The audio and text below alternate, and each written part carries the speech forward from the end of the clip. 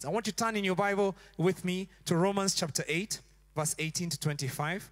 It says, I consider that our present sufferings are not worth comparing with the glory that will be revealed in us.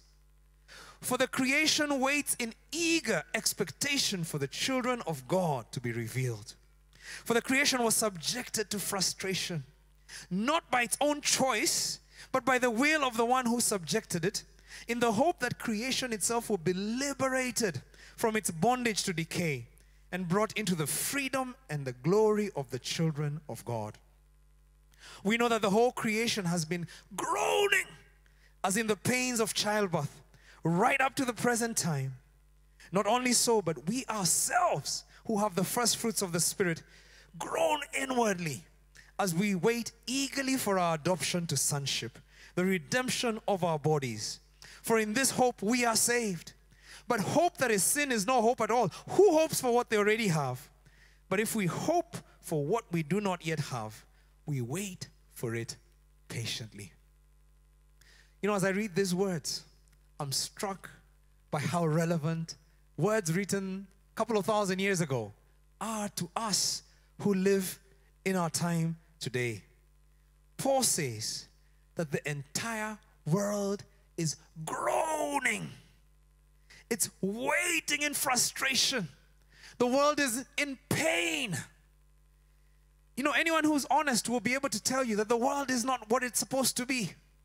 People know things are not working as they should. As human beings, we know that the world is just not the happy place it's meant to be. And something in us tells us it's not working as it should. You travel across the world, and I tell you, people know, in every culture, people know that something is not right. Something is not working. Something should be changed. You know, it's wrong. There's just something wrong. Talk about people who, by the way, it's interesting. You talk to a divorced person or somebody who's going through divorce in Kenya. Talk to a person going through divorce in Japan. Talk to somebody who's going through divorce in Australia. Pain is pain. And people just know this is wrong. There's no culture where people celebrate that, oh my goodness, I'm going. It's painful. Breakup is painful. We know something is not right in this world. And so back to our question. Who will come and save our world? Where is the hope? You know, the easiest answer to this question is government. That the government is a hope.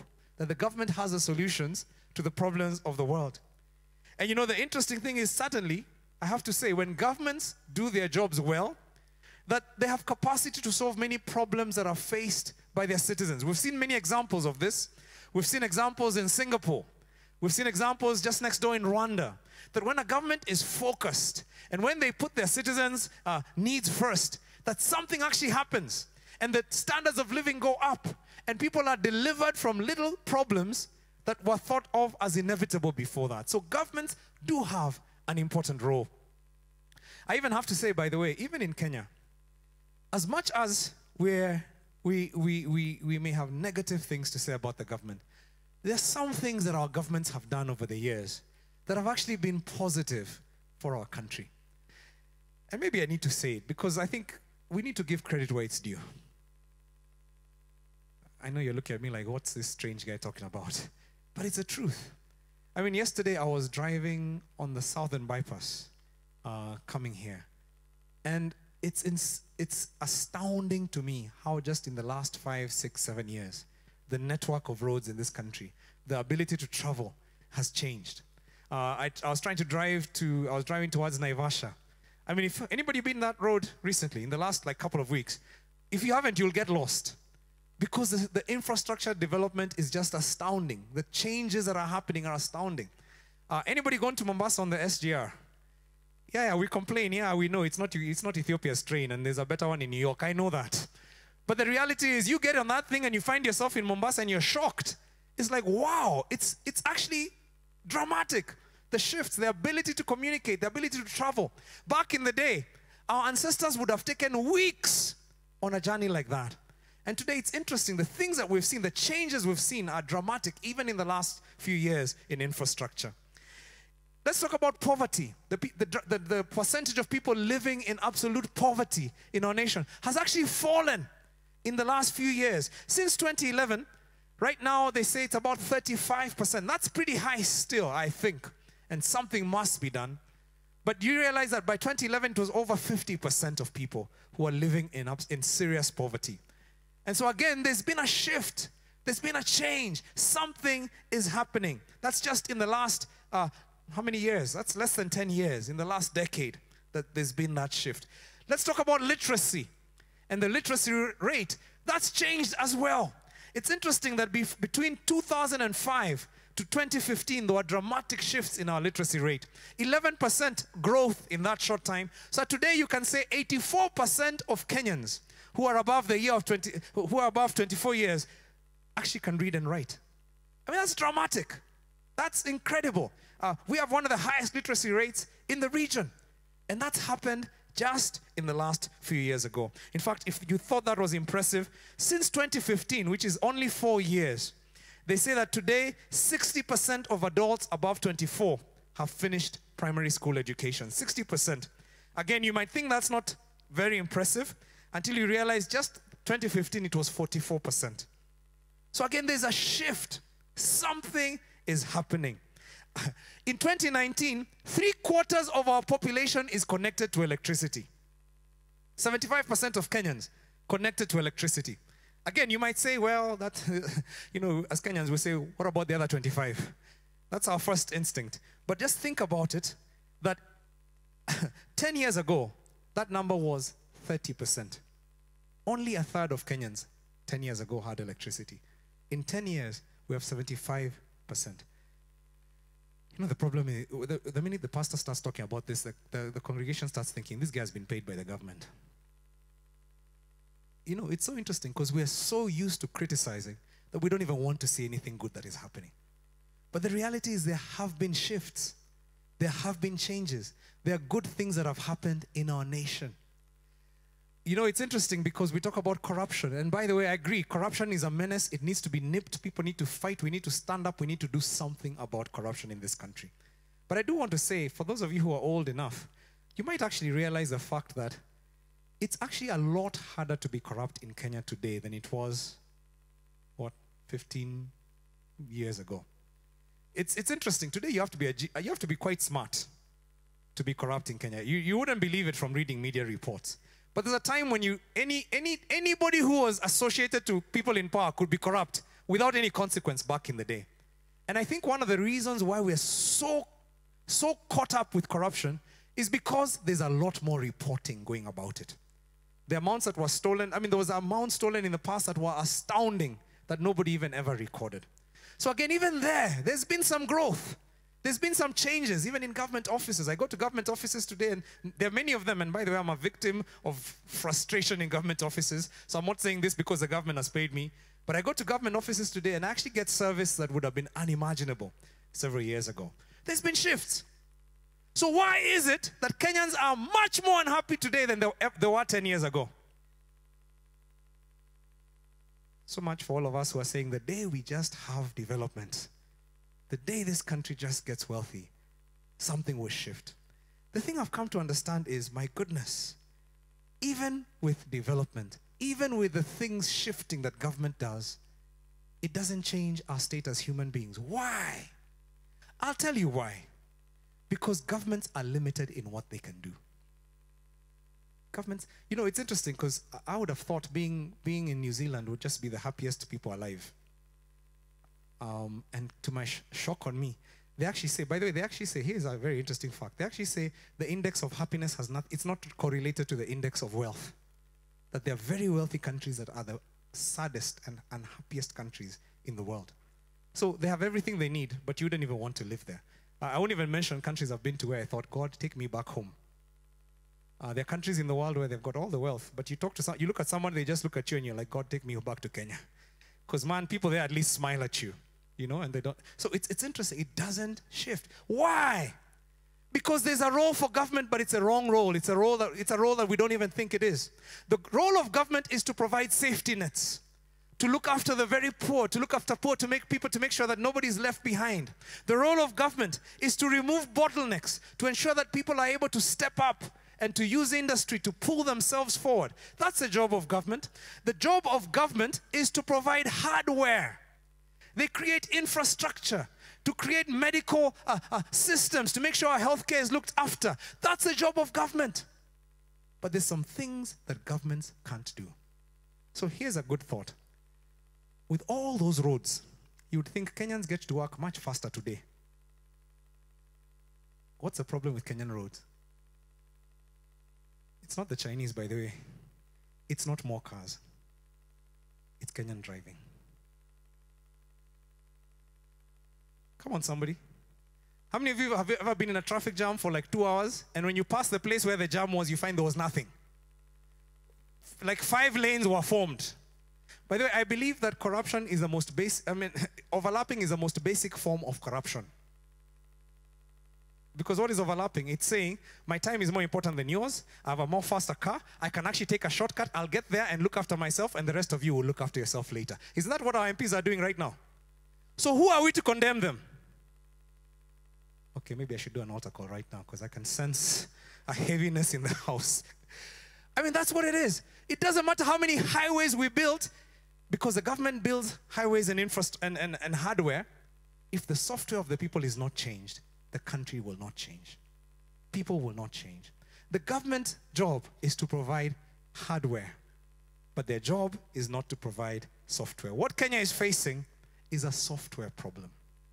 Paul says, the creation was subjected to frustration, not from its own choice, but by the will of the one who subjected it. He's saying, let me tell you what the real problem in Kenya is.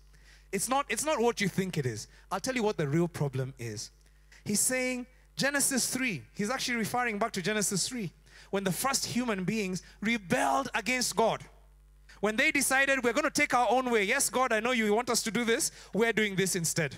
And they rebelled against God. They carried out a rebellion. And the whole creation was put under a curse by its creator. And the things that were meant to bring us joy now cannot bring us joy. The things that were supposed to give us fulfillment now have actually become a source of frustration for us as God's people.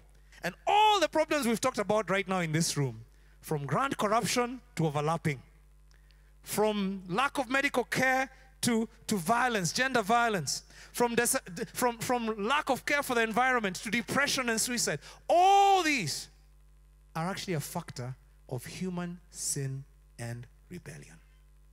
That's what causes our problem. You know, it's interesting. I was talking to one of my friends. He comes to this church. He's called Maderi Josek. And I don't know which service. Maybe he was in the first one. But he wrote an article on Facebook a couple of days ago, and I was really intrigued by it. Because he says, cancer is on the increase in Kenya. And he says, I need to tell you that the increase of cancer in Kenya is actually directly related to corruption in this country. And he said, do you know that, by the way? Because he says, yes, you can inherit a predisposition to cancer. But there are triggers that you have to put in your body to activate that predisposition to become full-blown cancer. Otherwise, if you don't get those triggers, you can actually live a helpful, happy life.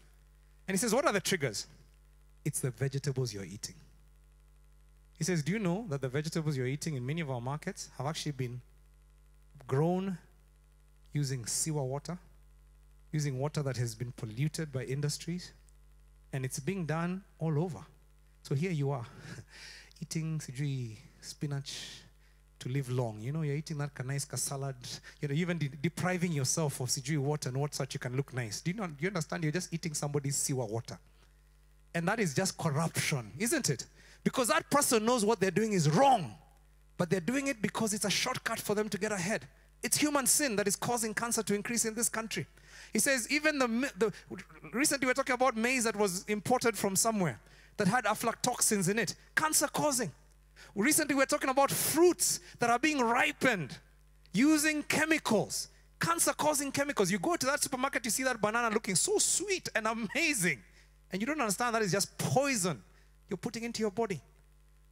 Let's not even talk about meat. How many people are depressed by that? Some of us like meat too much, man. I was in mourning when I had the newspapers. And he says, this is the reason for cancer. So he says, the problems of Kenya is human sin. It's a software problem. It's not a hardware problem.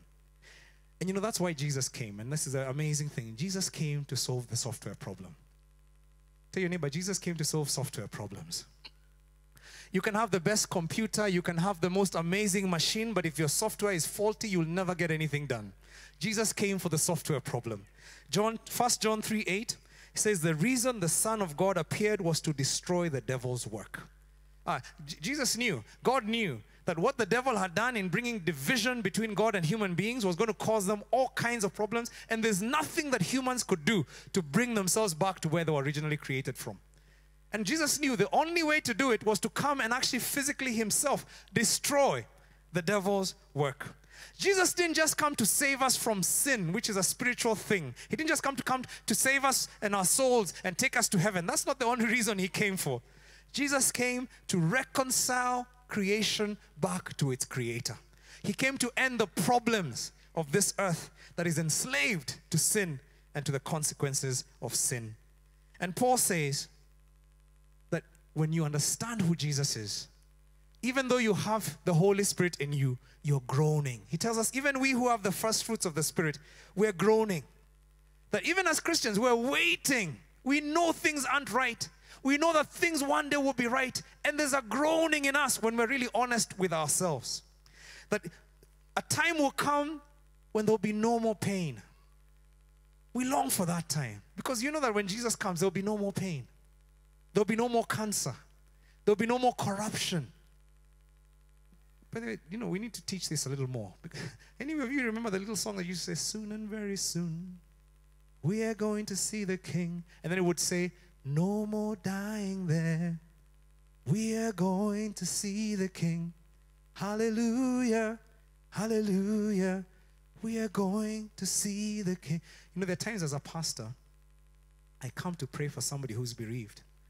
And I can't tell them anything that will make them feel better. There's nothing I can tell you. There's no prayer I can pray that will console you for losing your husband, for losing your child. And the only consolation I can give you is a time is coming when there will be no more death.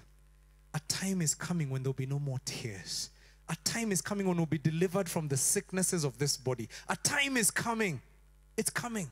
And that's our hope as Christians. We live with a hope that a time is coming when things will be different. But even in the middle of that hope, Paul says there's more. That there's a way that these people who are groaning are anticipating. They're anticipating Jesus coming back. But even as they wait for it, we have authority. We have authority to represent Jesus. We have authority to walk out into the world and to make a difference. We have an authority to alleviate the consequences of sin. As we are being saved, we too can bring that salvation to the world. Because you understand this about salvation. Salvation has a now and not yet. Do you understand that about salvation? Right now you're saved. For those of you who have accepted Jesus as your Savior, you're saved. It means that you already are reconciled with God. But when you're honest, you know that you don't have everything yet. There's something that is yet to come.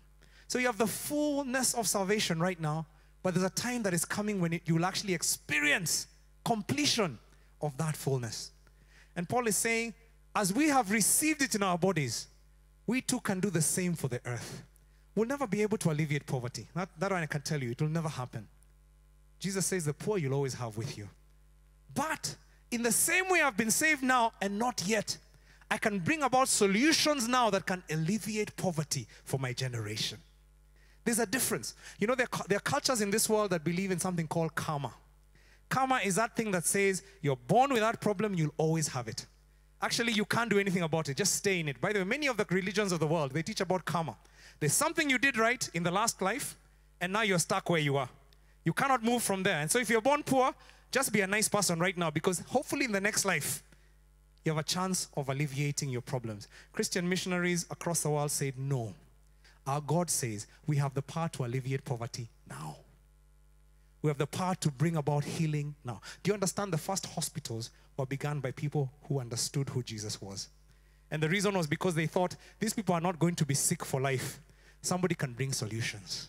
These children are not... The first universities were established by Christians. Why? Because before that, they believed if you're rich, you go to school. If you're poor, you become a work hand. And Christians are the ones who believe, no, you're not trapped by poverty. You can make a difference. And we can lift you out of that poverty in this life. Why? Because we believe the salvation we've received, we can bring to the world as well. So this is a powerful thing about the gospel.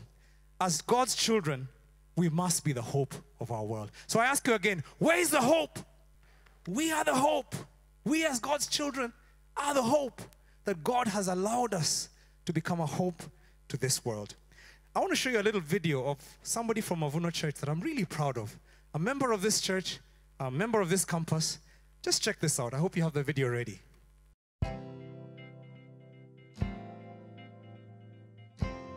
Hi, my name is Esther Kamara, founder of Star Kids Initiative. Star Kids Initiative seeks to provide equal opportunities to children who come from informal backgrounds. And this is as a result of seeing a problem in society. The problem was that kids were not simply getting access to the same things. I noticed this when I was teaching Sunday school at Mavuno. The kids from the informal settlement who used to come to class, and as a teacher, I felt the need to teach or to spread the love of God to all these children. But the problem was the children from the underprivileged background were not able to either understand or focus on the teachings that I sought to teach. And this was a problem for me, and it broke my heart. So I sought to go out there into the informal settlements and empower them. Now, 2 years ago, I met a young boy called Wonderful. And Wonderful was living in extreme poverty. He used to take care of his bedridden mother who was suffering from stage 4 cancer. And in the morning, he used to wake up very early to make sure he takes care of her before he goes to school. And when he went to school at lunchtime, he used to make sure he saves half of it so that he can go back home and give it to his mother. This is the state in which we met him, and it was honestly very heartbreaking. I sought to solve this problem by ensuring that Wonderful had what he needed to be able to attend school. So it was a pencil here, a book here, a backpack here, some food here, and so on and so forth. Fortunately, Wonderful was able to complete his primary school education successfully and even got called to join a public secondary school here in Nairobi. This was amazing. But then it presented another problem, that he didn't have school fees to attend this school. And so again, I went back to think, how can we help Wonderful? How can we help this young boy called Wonderful? And the solution was to raise funds to make sure that he goes to school. And so I called a friend here, a friend there, and asked them, are you able to put away some funds to make sure this child goes to school? Truly, the faithfulness of God is really there, because he did go on Monday. We were able to raise the funds, and he reported to school on Monday. Now, Wonderful is home for after 2 terms of secondary education that Star Kids is fully supporting. And this has pushed us to grow or to create a scholarship fund, where we're now reaching out to 4 other children. So we have 5 children under the Star Kids Initiative Scholarship Fund to make sure that these kids have an opportunity to attend secondary school without a worry of where the fund is coming from. I encourage all of you to find your little ways to spread the love to people in our society. It could be a child, an elderly person, a sickly person, but I invite all of you to take the initiative to be the love of God to people in our society.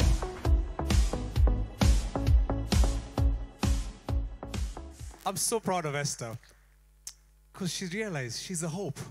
She's a hope. She's one of our children, teaching our children's teachers, young lady just teaching in Sunday school, not even done with her education, and now she's educating people's children. She's not married yet. She's still finishing her education, but now she's starting an initiative that is changing people's lives. Where's the hope? We are the hope. Imagine that. I mean, that is so exciting for me. I'm so proud of people like Esther, and then I know there are others in this congregation who are stepping out in this way.